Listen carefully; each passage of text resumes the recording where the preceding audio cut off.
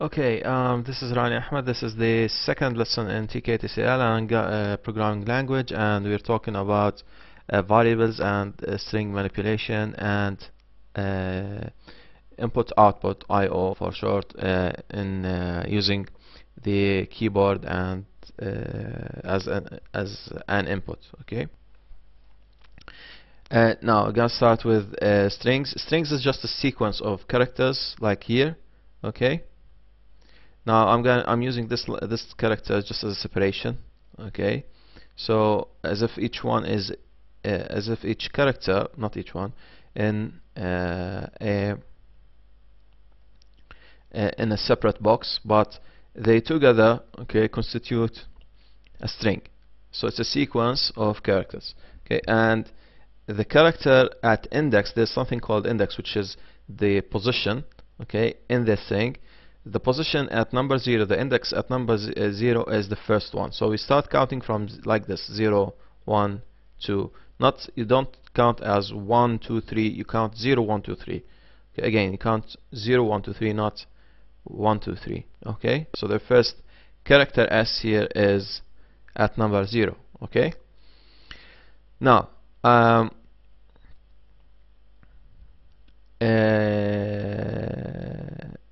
now we're using here wish as our interpreter. Okay, it's here just for your knowledge and your information.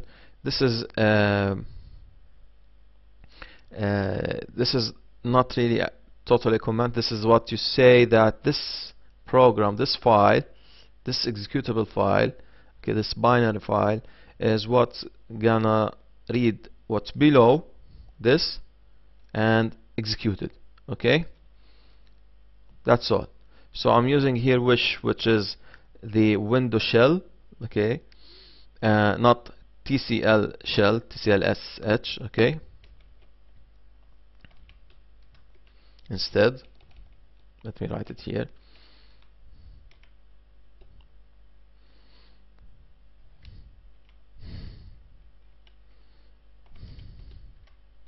Okay, now if I use this, this means that there inside the code there's graphical interface code, and if I use this, it will not interpret the graphical interface code simply. Okay, so I'm gonna delete this because there's some graphical interface code.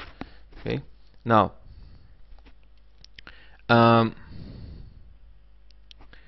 okay, now I made a variable. What's a variable? Is just some place in memory. I refer to it through a name. Okay, it's like what you used to do in calculus and math. Okay, just any variable. So this variable does not contain a number. It contains a string. Okay, a whole sentence. Okay, we call it a quest, which means the question. Okay, and I made an answer for it. Okay, which is using this command named string, and it takes the index. So this is a subcommand. The index here is a subcommand, and takes the string quest using a dollar. The dollar means refer to this variable. Okay, at index number 6, which is here the character number 7 in our usual counting from 1. So this means get me what's there at index number 6, which is the position 7 in our normal counting from 1. Okay, get me what's there. Okay, and using those square brackets, output them and set them to and assign them to ans, which is the answer. So I'm taking number 6. Okay, the end of all time, it means here this E. Okay, but I'm just taking any other number. So this is 6. Okay, now I'm making a label, which is, let me see. Okay,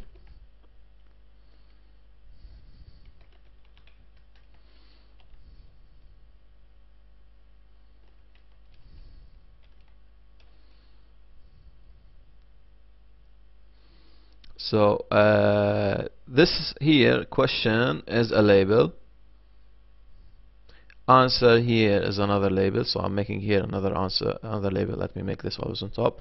So I'm making this label, and inside the code I named it as dot question, okay, and it will take question and $quest. This means that I'm replacing the $quest with this, so that's why it will come question colon and replace this with this. Okay, so you'll get all this. Okay, now I have in the answer, in the label named answer, another text. Okay, the dash text is an option of the label. Okay, so you can set the text that's going to be shown here. Okay, so I'm using answer, then this answer will be placed here, and this also will be replaced. End means get me the ending index, okay, however long the string is, okay, which means this, the question mark. -1 means this, E. Okay, so I'm saying like the last index here and go backwards by 1, so this one, it will be E. Now what's the matter with this? If I want to show the double quotes or want to show the $sign, okay, I have to use a backslash, which we call it, which by this method we call escaping. Okay, so character escaping. Why? I'm escaping from the interpreter. Okay, so I'm getting rid of the not getting rid. I'm like not just escaping. You just like saying to the interpreter, okay, don't say that this is an error. Okay, this is part of the sentence, so it can let me show as here the double quotes. Okay,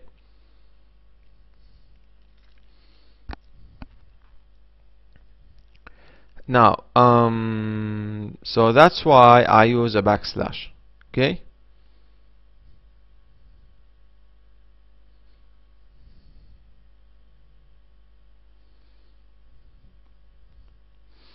now going down,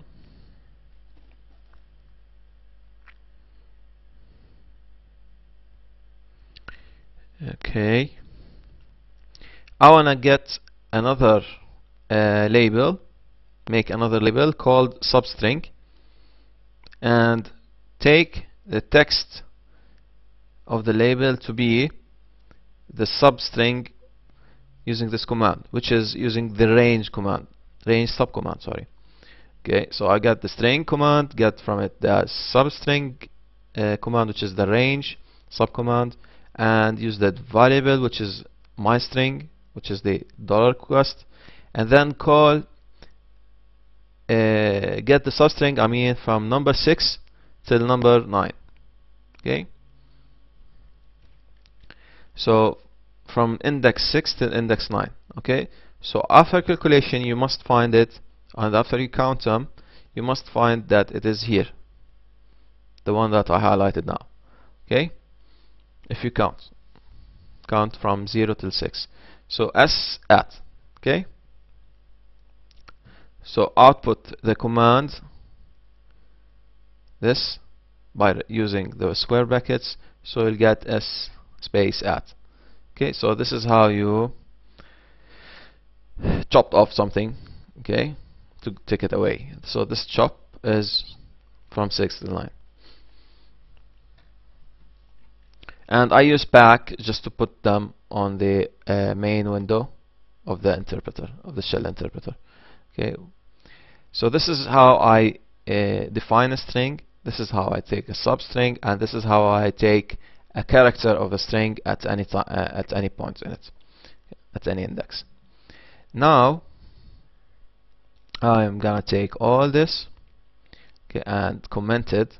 By the way, just to get comments, command code and uncommand code. So to get these those entries in the menu, you go to preferences in gedit and go to plugins and select this code command. Okay, you will find it. It will be shown.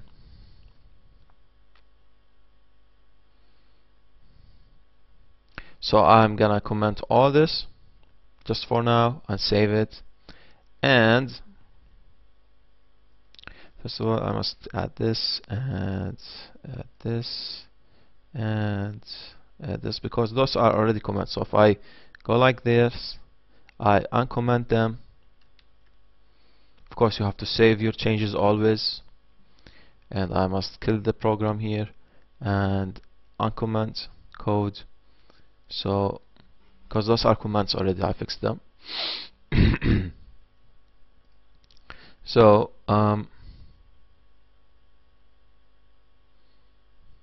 now I'm gonna tell you how to read from the keyboard on the shell. Okay, so Control L on the shell is to clear screen. So I'm gonna do the following. After I commented all that, okay, the top part, okay, now this top part is not working, it's off. And now what you're gonna do is run it. So here I can use the command puts to write me something and type me something on the screen and display something on the screen, which is enter the first number. Okay, now if I want to read from the keyboard, I use this command, which is gets, and I must use this part here, which we call the channel. So this is what channel are you reading from where you're reading from. Usually in C++ terms we call it the file descriptor. Okay, this is where I'm reading from. Okay, so I'm using the keyboard. The keyboard is the standard input, the usual input. So this is called stdn. Okay? So I'm saying gets from the stdn, which is the keyboard usually, and set them to a variable named x. Okay. Similarly, I repeat it with a second number. So I'll put 1, 2, for example, here, and the second number will be 3. So if I want to sum, as I told you in lesson 1, you use the expression command and $x to get the value of x plus the $y and get the value of y, and this here will take the string and replace the $x with 2, and y will be replaced with 3, and the command here will be calculated and giving me 5. So if I press enter again, this is it. Now what's with this? This is because I'm using wish interpreter, okay, not the TCLSH, okay, not the TCLSH, and this is our program. Okay, you can do whatever. I can, for example, if I want